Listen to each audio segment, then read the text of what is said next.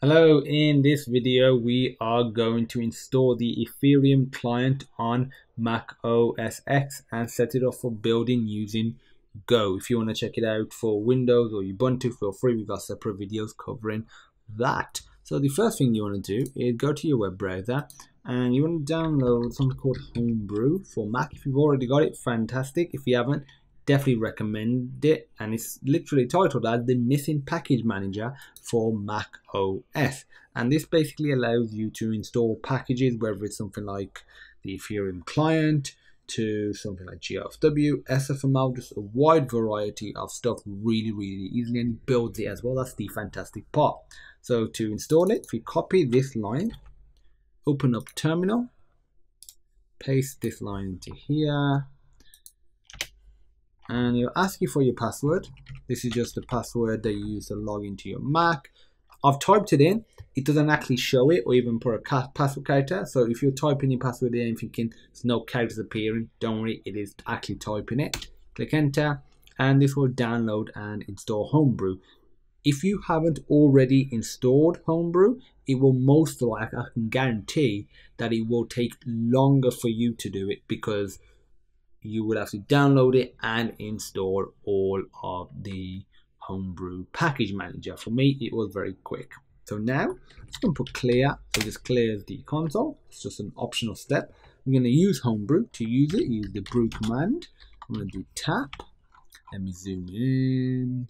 The brew tap Ethereum /Ethereum. Click enter, and that'll be done in a few seconds. So brew tap, so the tap command essentially says let us access the stuff within the Ethereum /Ethereum section, and now we're actually going to install Ethereum. So click enter, and I'll zoom out, and for me it says 1.7.3 is already installed. If you haven't installed it, you'll go through a relatively lengthy of actually downloading it. Don't worry about that process, because it will be done in no time.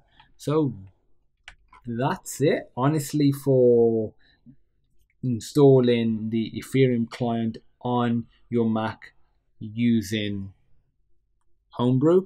The last thing I'll say is download something called Mist. So if you Google Mist browser and you just go to the GitHub page, this will be the first link. From here, you want to go to releases and just select, I would recommend this Mist one here, because the other one is the wallet. If you need the wallet, great. If not, that's fine.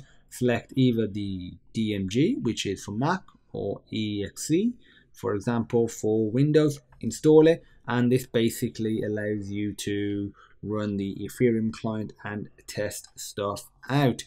When you first run Mist, it will go through a process of downloading the blockchain. That might take a while. Just be patient. Once it's done, you can use the Mist browser, and you have the built-in wallet functionality as well, where you can add your Ether. So that's it for setting up and installing the Ethereum client on a Mac operating system, and allowing us to build it using Go. If you have any questions, feel free to reach out, and as usual, thank you for watching, and I look forward to seeing you in the next video.